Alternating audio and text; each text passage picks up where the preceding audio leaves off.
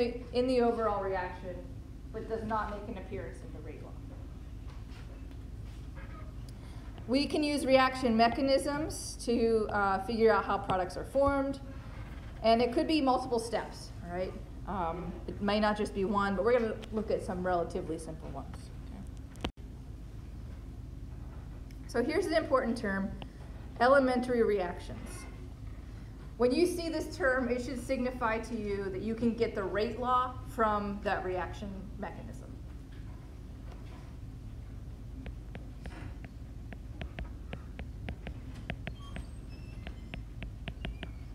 Okay, I'll show you what that means.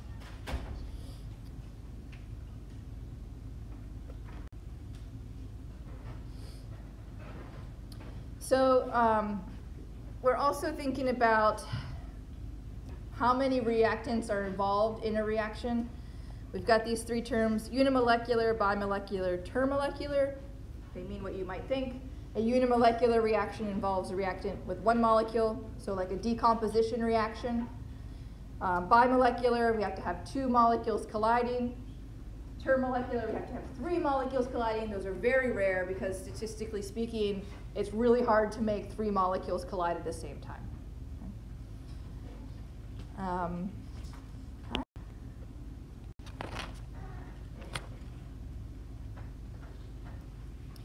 So when we have a reaction that occurs in multiple steps, we see an intermediate, we see a transition state. Okay. Some multi-step mechanisms will include intermediates. These are species that appear in an elementary step but are not reactant or product. Okay, they show up and then they go, they're formed and then they go away. Yeah. Excuse me. They do not show up in the overall balanced equation. Okay. So this is why we have to use fast spectroscopy to figure out that they're there. In this potential energy diagram, we have our reactants, we have our products, endothermic reaction. Okay. We climb up one hill to get to a transition state, and from there we go to an intermediate. That intermediate is a short-lived chemical species. From that intermediate, it's possible to go to another transition state and then on to the products. Okay. Again, transition state, activated complex, those are the same terms. Okay. I think I need to be careful because on the last set of notes I said intermediate was the same term. It's not the same term. Or I said intermediate state. An intermediate refers to a specific thing that happens, that is formed, and you could actually isolate it if only for a short period of time. But they're more stable than a transition state. Okay. So an intermediate, I guess another way to think about this, an intermediate is going to occur in a valley. And a transition state is going to occur on the top of a hill. I think I like that description.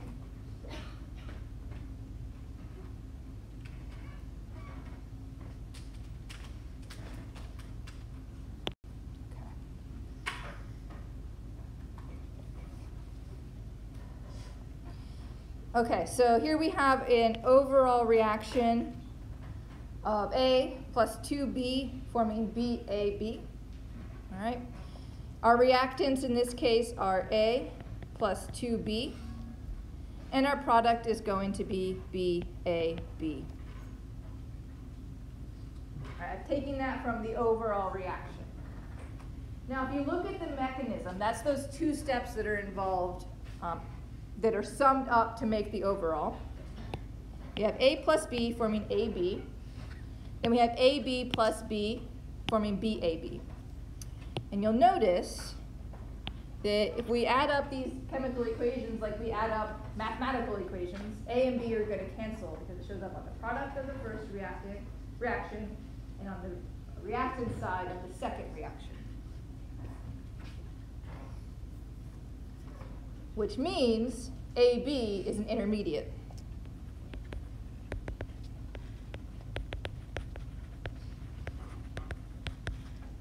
And so we can add AB to our diagram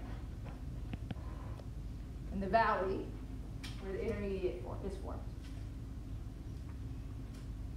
Does that make sense?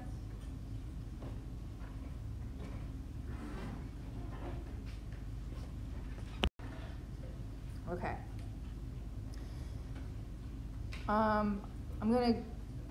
Okay, one thing here, I mentioned that from knowing that a reaction is an elementary reaction, we can get the rate law. And what that means is we can use the stoichiometry to write the rate law. Now, last time we were talking about writing the rate law, and we needed to know experiments and looking at how we change the concentration, how does that affect the rate, and things like that. We have to still do that if we don't know that a reaction is an elementary reaction. However, if it is an elementary reaction, we can simply use the stoichiometry to determine the rate law. So for our step 1 reaction, this is an elementary reaction. We're just stating that that's the case. So that the rate is going to be equal to the rate constant times H2 times ICl. Each order is 1 with respect to each reactant because the stoichiometric coefficient is 1. If there was a 2 there, it would be order with 2. The order would be 2 with respect to whatever reactant. Okay. So those stoichiometric coefficients would be a factor here. They are a factor. So this is 1, this is 1, and both of those are from the stoichiometry.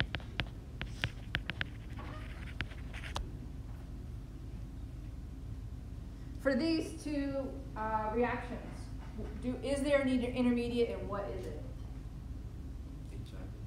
HI, yep.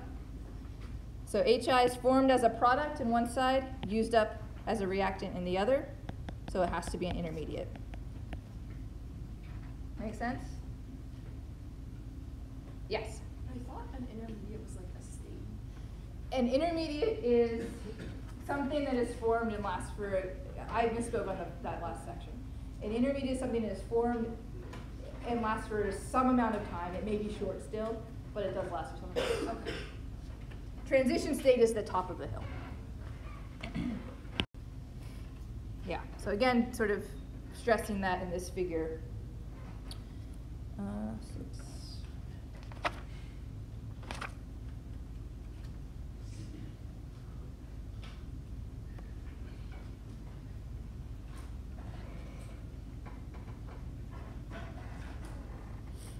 Okay, I'll skip that.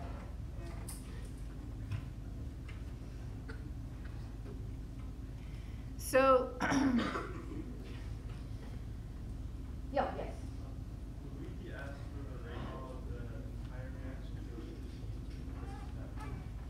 Oh, so if you were told that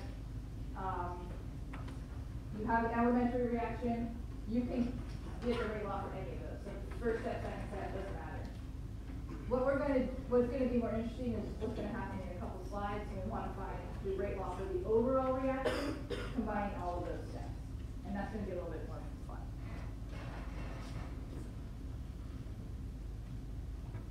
fun. So, as chemists, we propose how reactions occur. We propose a mechanism. And we want to figure out if that is a reasonable mechanism. There's no way to prove that a mechanism is correct, but there are ways to prove that a mechanism is incorrect. And that's by exploring rates and intermediates and things like that. So we are going to look at mechanisms that have two different types. There are two different types, either a slow first step and then fast steps subsequently, or a fast step first and then a slow step after that.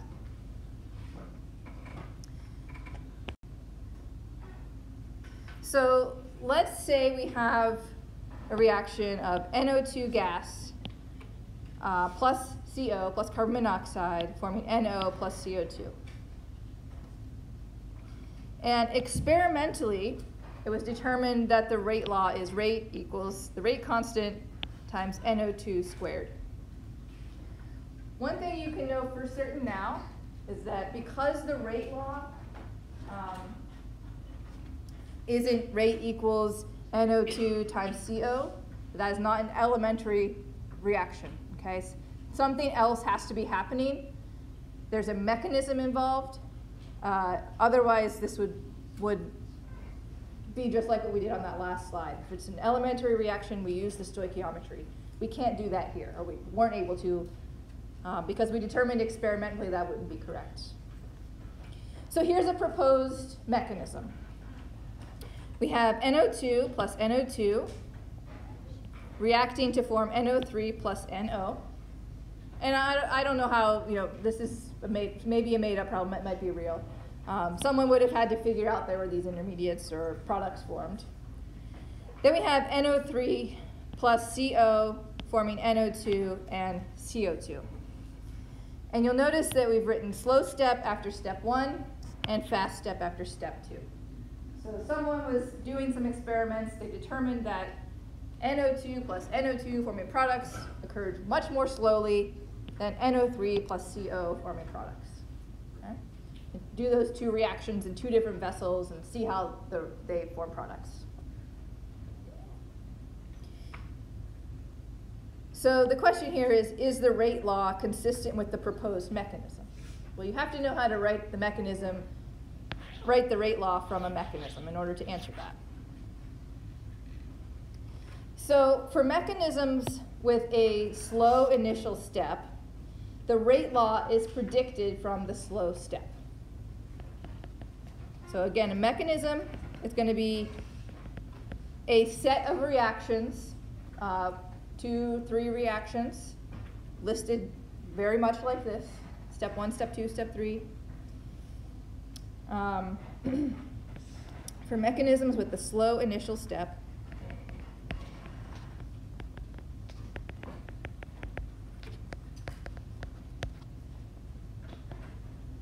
the rate law is predicted from the slow step.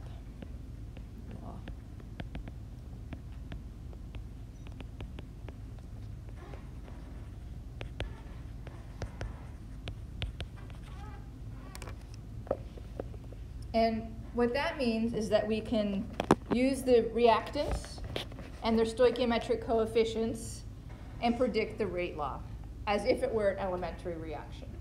So from step 1, for this mechanism, we would write rate equals some rate constant K times NO2 times NO2, which is equal to K times NO2 squared, right? Which is what experimentally was predicted. Rate equals K times NO2 squared. So when you have a mechanism with the slow first step, you're like, yes, because I can figure this out easily. I just plug in what it should be for an elementary reaction. Stoichiometric coefficients are the orders. And you make sure you use that rate constant. Okay? That makes sense? You just get it right from that first step. It's much more challenging when you have a slow second step. So I think that's our next thing here. I'll let you do this one, maybe make a video on that. There's another one I'll make a video on. All right.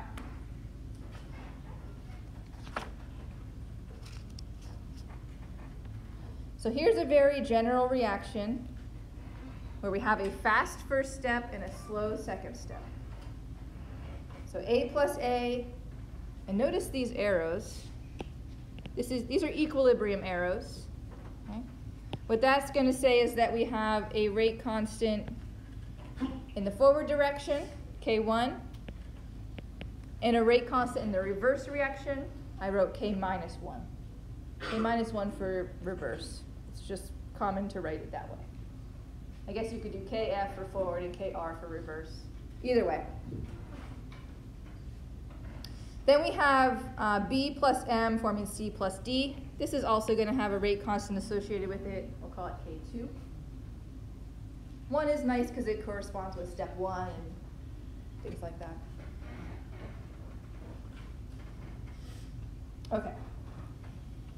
Let's say we predicted, in this case, the rate law from the slow step.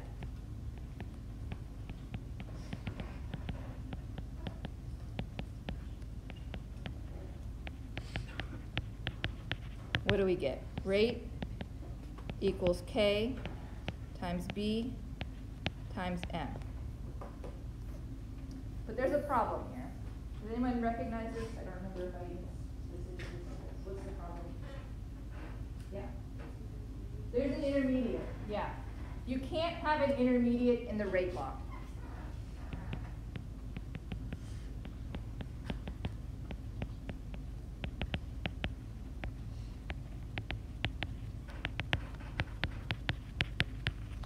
Okay, so that can't be the rate law.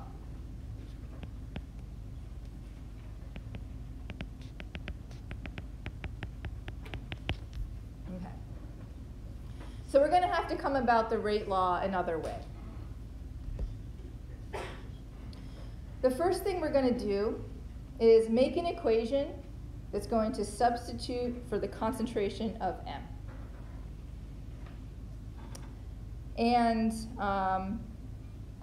the other thing we're going to do is we're going to recognize that this first step is in equilibrium. Okay?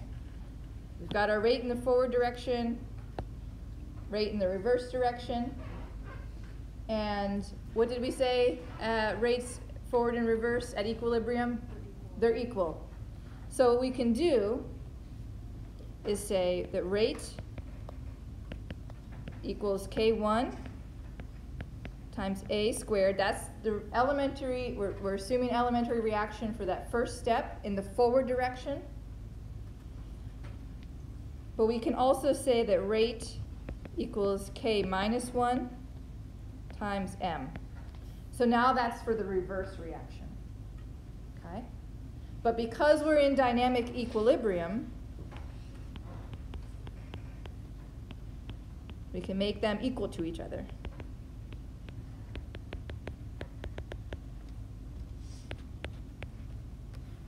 So we can say that the rates are the same, which means that K1 is equal to a concentration of A, oops, sorry, nope, typo.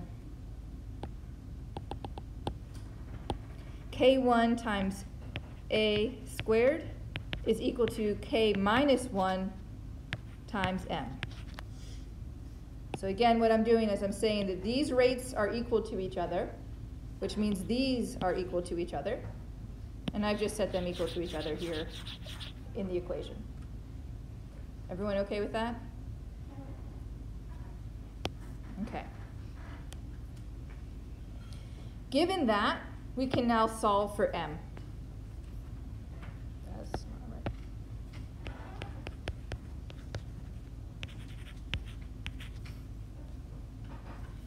And so let's do that here. We're going to say that M is equal to, I'm going to divide both sides by K minus 1. K1 over K minus 1 times A squared. Now we can take this and plug it into our initially predicted rate from the slow step. Everyone okay with this part to get to the concentration of M? Okay. And just to make things a little bit more clear, in this predicted slow step rate law, I'm going to put K2, as I just forgot to put that there last time. So now we're going to plug M into rate equals K2 times B times M. Okay, that's from above. Again, from the predicted rate law from the slow step. And so we're going to end up with rate equals K2 times K1 over K minus 1 times A squared times B.